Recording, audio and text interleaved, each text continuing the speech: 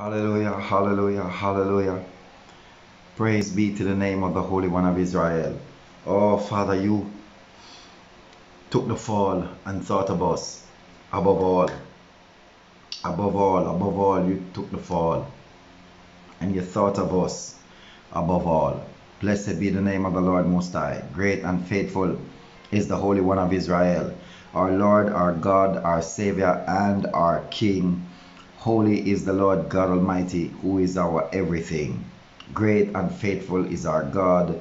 Mighty is our Lord, and glorious is our King. He is the ruler of everything. Hallelujah, hallelujah. Father, we thank you that you are our great God. You are our wonderful, awesome, magnificent, absolutely, hallelujah, praiseworthy God. Hallelujah, hallelujah. Thank you, O Lord. Father, we bless you, we honor and adore you. We thank you today for your goodness and mercy towards us. Thank you, O great and sovereign God, that this is truly a day that you have made and we can rejoice and be glad in it. Hallelujah, hallelujah. Father, as your people gather this afternoon for the breaking or the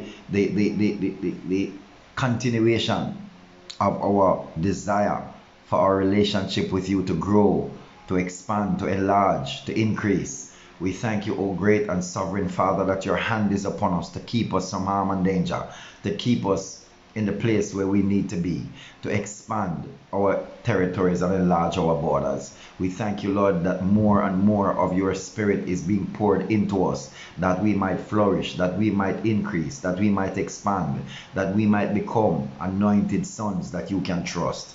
Have your way in us and through us, O God. Have your way in every element and aspect of our lives. Have your way, O God. And we give you all praise, all honor, and all glory in the name of the Lord Jesus Christ of Nazareth. Holy are you, Lord. Hallelujah, hallelujah, hallelujah. Thank you, Jesus. Thank you, Jesus. Hallelujah. Good afternoon, family, and welcome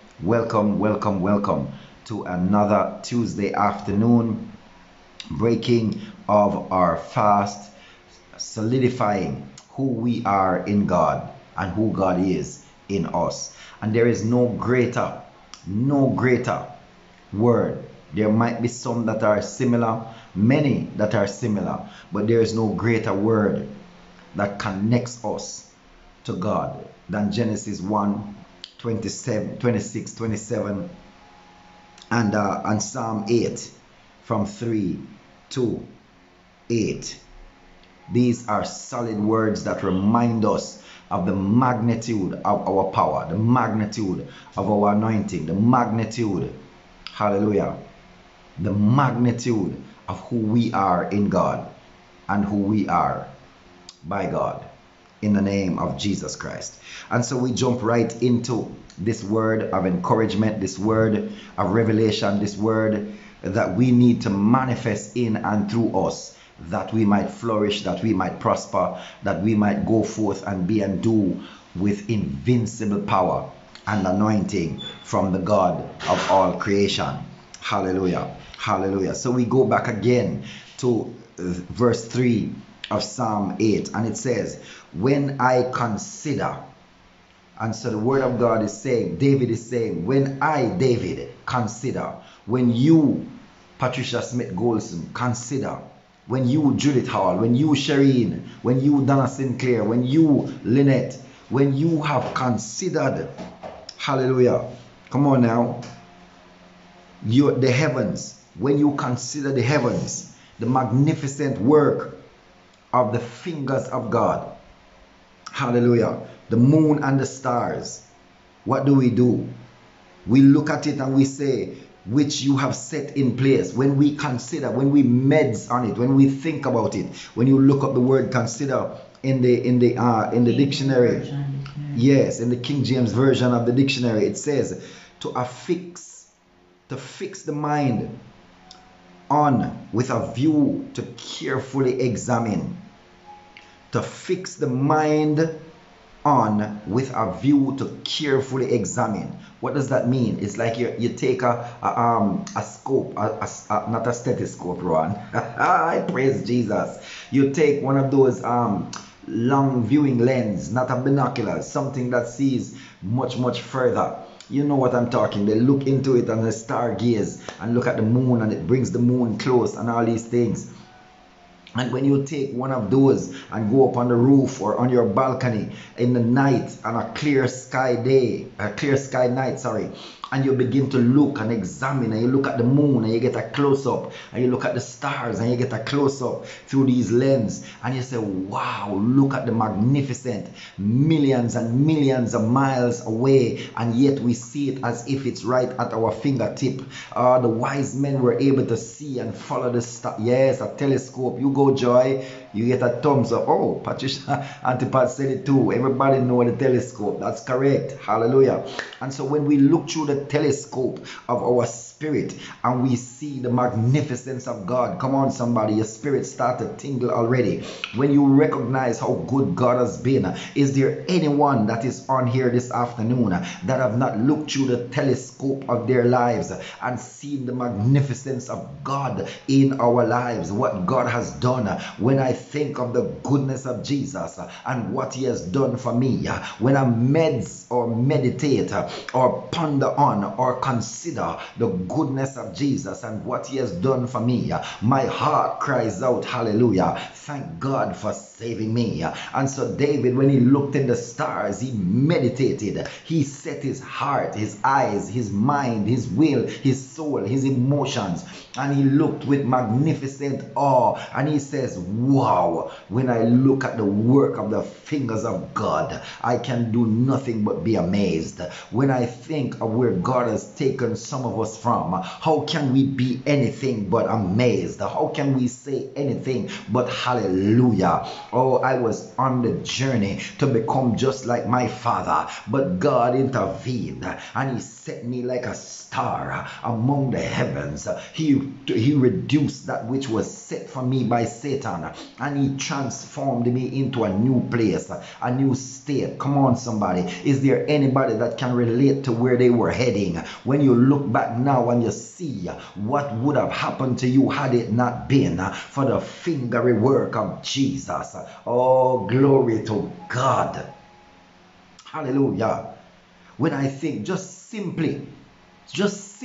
simple thing, like me being on a different pathway than Pastor Marsha, you wouldn't know me. I wouldn't even know how to preach. I wouldn't be on Facebook.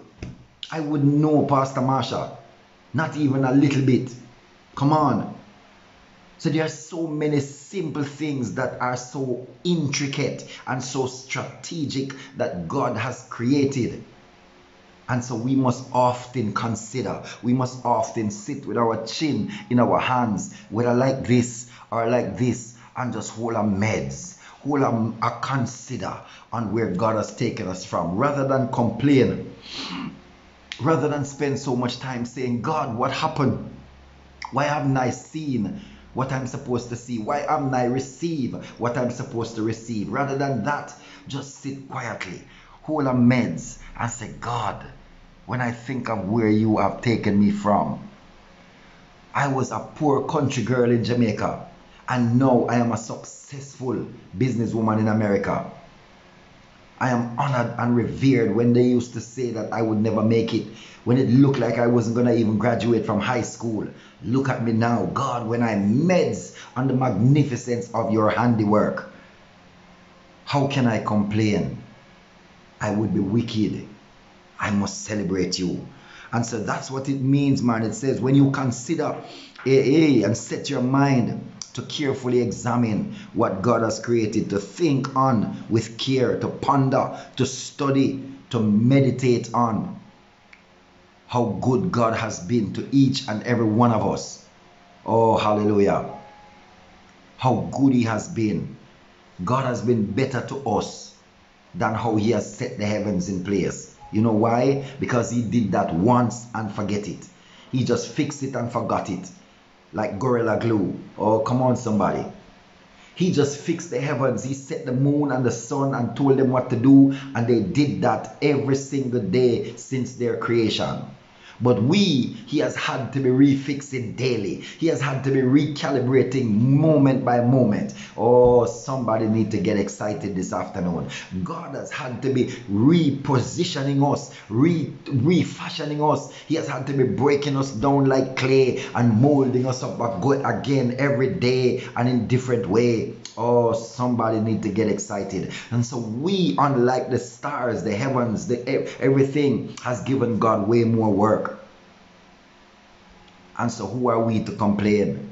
We should say, thank you, Jesus. That's why we're fasting from selfishness. We're fasting from unforgiveness. We're fasting from all the things, the anger, the frustration, all the things that makes us not, that's right, take away our gratitude for the work that God has done. Because when we get angry at someone else, God could have gotten angry at us. When we are selfish towards others, God is unselfish to us. When we are unforgiving towards others, God is forgiving towards us.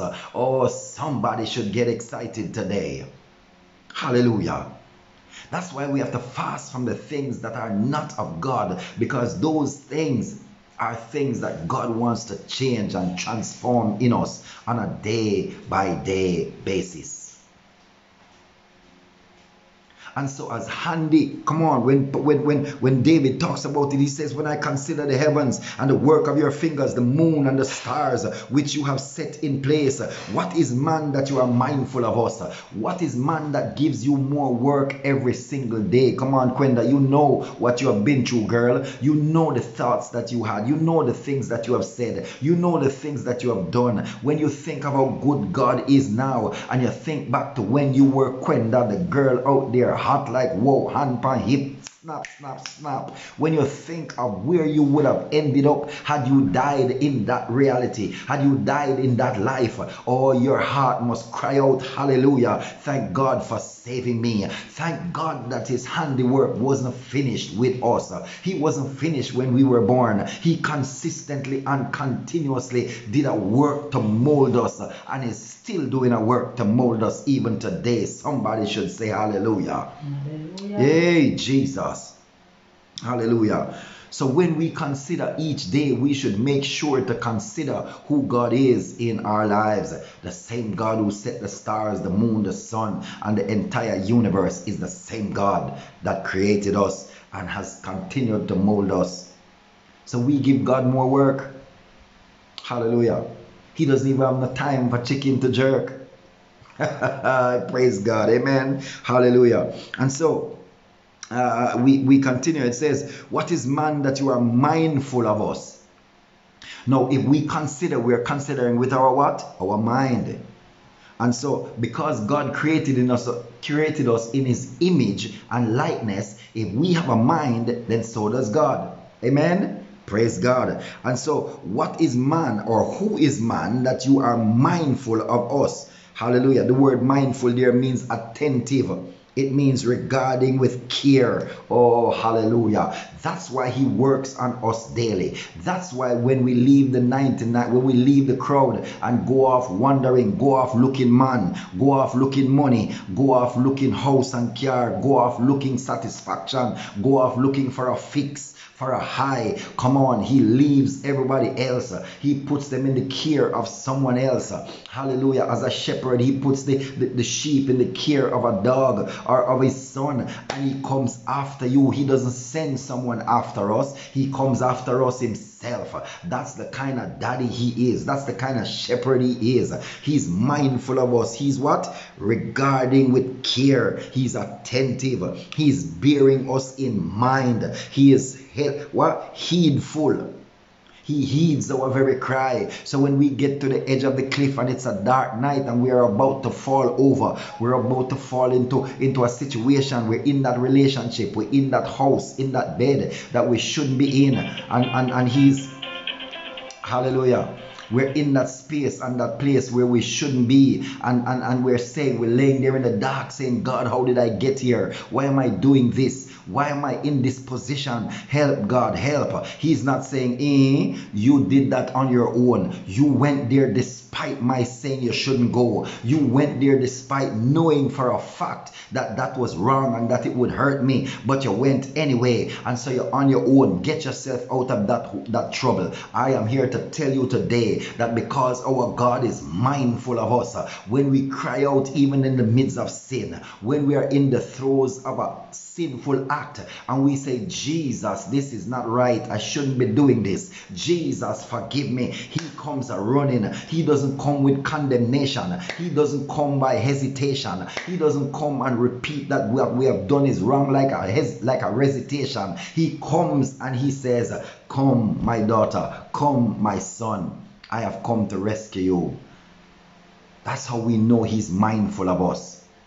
And so what am I saying? Yes, we can feel good about the fact that God is mindful of us, but God is mindful of us because he wants us to be mindful of others. Hallelujah. The world and and the kingdom of God is in the state that it is in today because though God has been mindful of us, though God has been forgiving of us, though God has been consistently, hallelujah, accepting our repentance, accepting our failings and our flaws, we have not been as just and as faithful to forgive others. We have not. That's why we must fast from that thing called unforgiveness, because sometimes people fall into some situations, and I'm not saying that there aren't circumstances under which you could make different decisions from exposing yourself to a particular kind of thing, but I'm saying that doesn't exclude forgiveness. It doesn't exclude not condemning someone. I was talking on the phone to someone yesterday and I was saying, based on a position that certain church leaders have taken concerning certain issues, I wouldn't go and listen to them preach again. But it doesn't mean I have not forgiven them. I have forgiven them. I love them. I would do anything for them. I would go to them house and help them clean up and whatever. But when you go against, listen to me carefully, there's a difference between what someone does with you and for you and by you and all these things and what they do for God to you. Understand that when someone has contaminated God's word, hallelujah, when someone has contaminated God's word, when someone has aligned God's word to Satan, the Pharisees tried to align God's word with Satan. And you know what Jesus said? Jesus said, if I cast out devils by Beelzebub, by whom did your fathers cast them out? Jesus said a kingdom divided against itself cannot stand. We as preachers of the gospel in particular cannot be holding hands with Satan in terms of our word, not sin now. I'm not talking about sin. Come on. A preacher can make a mistake. He can have extramarital affair. He can beat someone. He can say something bad to someone. It don't matter. You can name all the sins you can. And it's no issue. He can preach to me same way. That it's true. But when someone says, hear me carefully, when someone takes the word of God and liken it or match it to something that is demonic, that is satanic, and then wants me to come and sit under that spirit that caused them to do that, that's not a mistake. That's a possession or an oppression. And someone who is oppressed, you should not allow to preach to you until they have been delivered. Because everything that is coming to you comes with a contaminated spirit. Or somebody need to hear me. So that's what I was talking about. I wasn't condemning them. I didn't say that they shouldn't preach. I just said I personally would not go and hear that person preach. That's just my opinion. But I love them same way. I don't have anything against them. And so we have to know that there are some situations and circumstances. If someone is working witchcraft, but they are also in the clergy, but by night they work witchcraft and by day they are preaching the gospel, I personally would recommend or suggest that you don't go listen to that person preach. But I would also suggest that you love that person. Pray for them. Pray that they will come into truth, come into light, come into life, and turn. So you get the difference, you understand clearly. I've given you enough examples that you understand that not condemning someone doesn't mean getting in a relationship with them. Not condemning a gentleman for doing something that he shouldn't do doesn't mean that you must marry him because you have forgiven him. Doesn't mean you must marry him.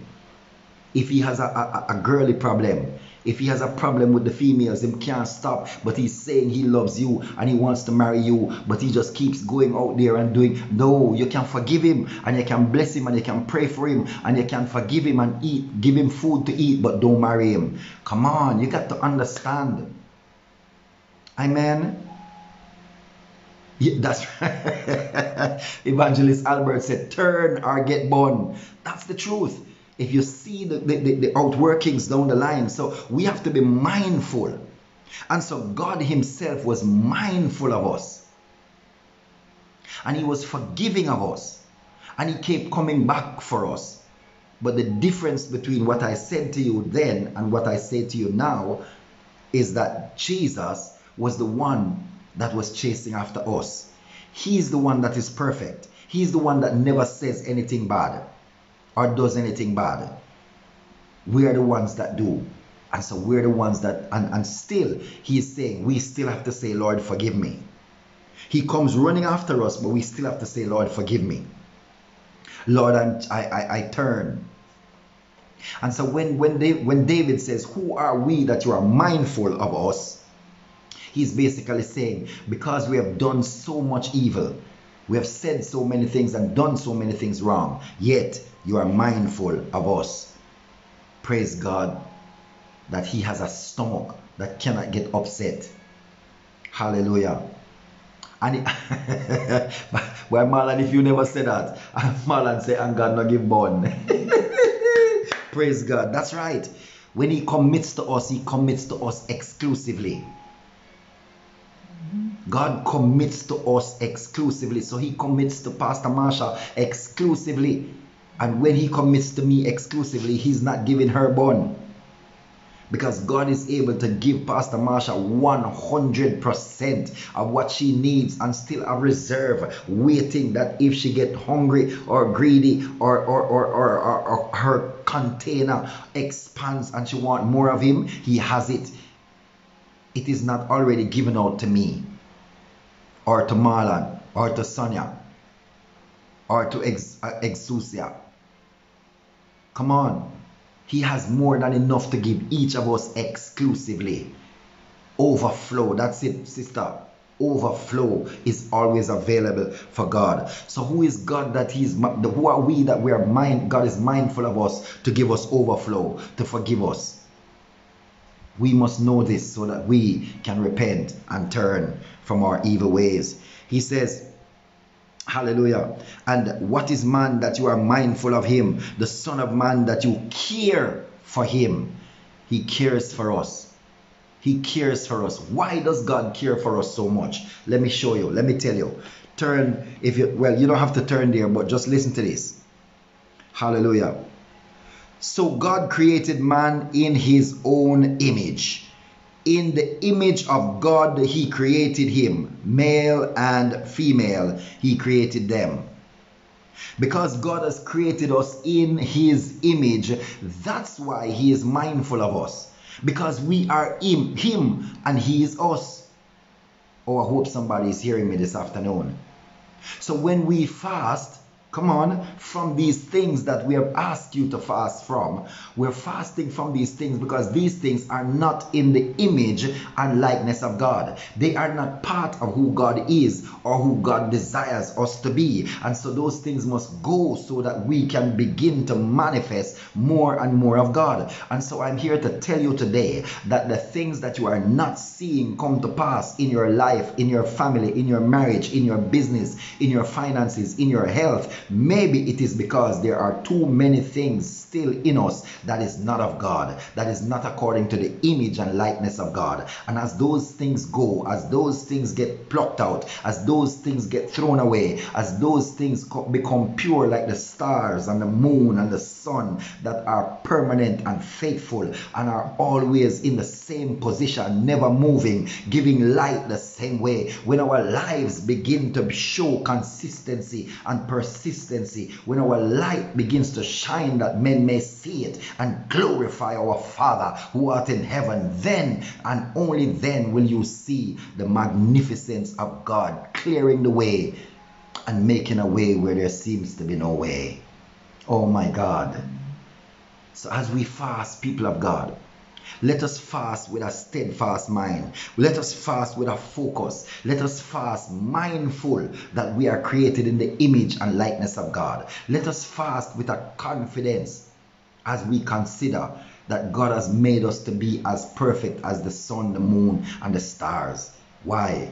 Because he who fashioned those and set them perfect, and they have not changed for hundreds of thousands of years, is the same God with the same hand that fashioned and formed us in his image and likeness. It means that we were created to create things in the same way that he did.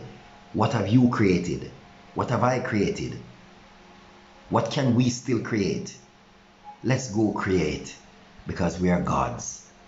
We are created in the image and likeness to go create things as God created from his image and his likeness. Come on, somebody. Hallelujah. Give God some praise. He has made us awesome. He has made us to do great things. He has made us to take dominion over everything, to call forth that which is not as though it were. God is faithful. If we get it, if we come into the full understanding of who we are and what we're able to do, nothing shall be impossible for me or for you. In the name of Jesus Christ. Each day, let's practice. Speak to our circumstances. Speak to our marriage. Speak to our business. Speak to our children. Speak to our health. Speak to our finances. Speak to our circumstances around us, no matter what they are. Practice to be a God over your circumstance, because when the God in whose image and likeness we are created speaks to anything, it responds the way he wants them to respond. Amen. They're supposed to respond to us too, because we're created in his image and likeness, both me and you. Praise God, praise God, praise God. What a mighty God. Hallelujah. I hope you are inspired. I hope you are turned up. I hope the fire is up under you so that you can get ready to run like a steam engine. The steam is bubbling up inside of you and you are ready to go and take on the world. Hallelujah. One moment at a time, one situation at a time. Begin in your house, in your space, in your circumstances, and watch God. Watch God. Not the God outside of you, but watch the God that is inside of you, in his image and likeness where we created to do great things. Let's do some great things, man. Amen. Hallelujah. Hallelujah. So we confirm that word this afternoon. Hallelujah. With our communion, because the image and likeness of God is confirmed daily by the renewing of our covenant, his body and his blood. Ours must decrease and he must increase in us. Amen. Hallelujah. So Father, we thank you for this afternoon. We thank you for your love, for your blessings, for your favor towards us. We thank you, Lord, that this is the day that you have made and we can rejoice and be glad in it. Thank you, Lord, that we win it. And now we confirm this victory with eating your body and drinking your blood. Sanctify and consecrate these emblems even now, that they might be to our body's strength, healing, wholeness, prosperity, good success, and that your blood can be to us new life created in your image and likeness, that when we consider, we will be happy to know why you are mindful of us. Amen. In Jesus' name, amen and amen. And so as the Lord Jesus Christ took the bread, he blessed it and broke it. He gave it to the disciples and he said, "Eat, this is my body broken for you. As often as you eat of it, you do it in remembrance of me." Eat ye all of it in faith. In Jesus' name.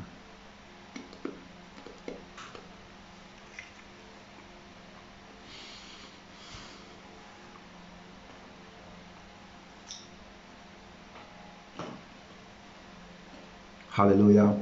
And likewise, he took the cup, he blessed it and took a sup, and he gave it to the disciples, and he said, drink, this is my blood, the blood of the new covenant. As often as you drink of this blood, you do it in remembrance of me. As you eat my body and drink my blood, says the Lord, you do it in remembrance of my death, burial, and resurrection until I come. Drink ye all of it in faith, in Jesus' name.